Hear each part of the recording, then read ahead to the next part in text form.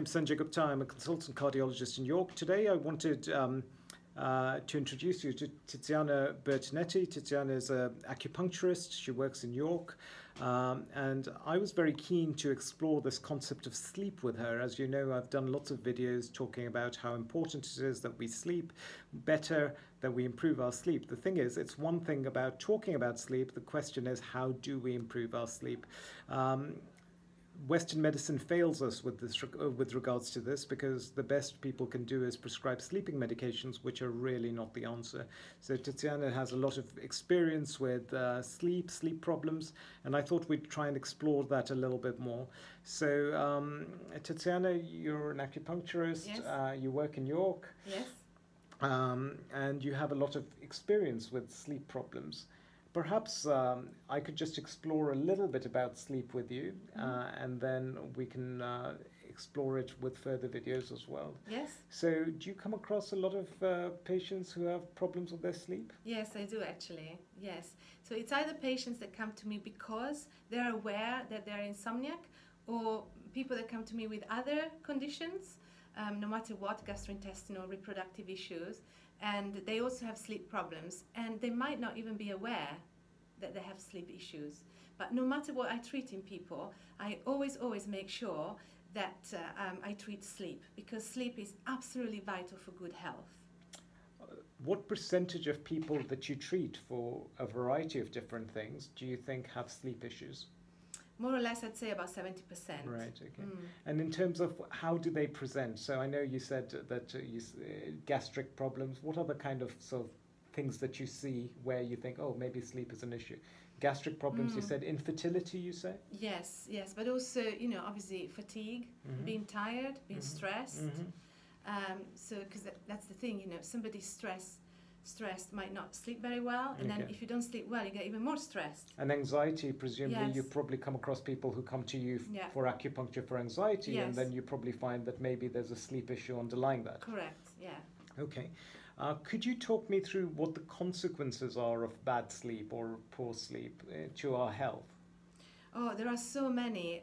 It lowers the immune system, and it's actually also often the missing link in terms of weight loss, I find. Right. It's like the missing piece of the puzzle, because of the interplay of certain hormones, you know, leptin and ghrelin and you're right, and so on. Absolutely. So, but without actually going too lack much, of sleep makes us put on weight. Yes, yes, because if we don't sleep long enough and well enough, then of course the following day usually we tend to crave not the slice of cucumber or the lettuce leaf. We want the fats and the carbs, and you know, so yeah, we tend to be more hungry in general for the wrong types of food as well. So there is a link between obesity and lack of sleep. Yeah. What else? Any other kind of consequences that you can talk to us about lack of sleep? Yeah. Again, we feel more stressed, depressed, anxious. So it affects our mood. It affects the menstrual cycle and fertility in both men and women. Really, fertility as well. Yes, definitely. So again, I treat quite a few couples for fertility issues successfully as well. And again, no matter what I treat, I look at sleep. It's super important. Again, if you know, because if we are stressed and then we don't sleep well, our cortisol levels stay up in our system and we can't conceive. And we get more inflammation for cortisol levels. Yeah. And I guess, I mean, there's weight loss, there's weight, I guess, weight gain, diabetes as well, presumably is linked to poor sleep, high blood pressure as well, I guess. What about pain? Do you think... oh, yes, absolutely. Poor sleep contributes to pain? Yes, yes. And then, of course, when we're in pain, we can't sleep. Yeah, and then it's a vicious if we can't sleep, yeah, exactly. So, you know, we have to help with that as well. Okay, so really common and lots of medical consequences, including fertility problems, anxiety, depression, I guess. Yes. Migraine as well, I guess. Yes. Right. So pretty well much everything. Everything, because sleep is one of the biggest, or if not the biggest, pillar of good health. You know, together with nutrition and a peaceful mind, you know, stress management.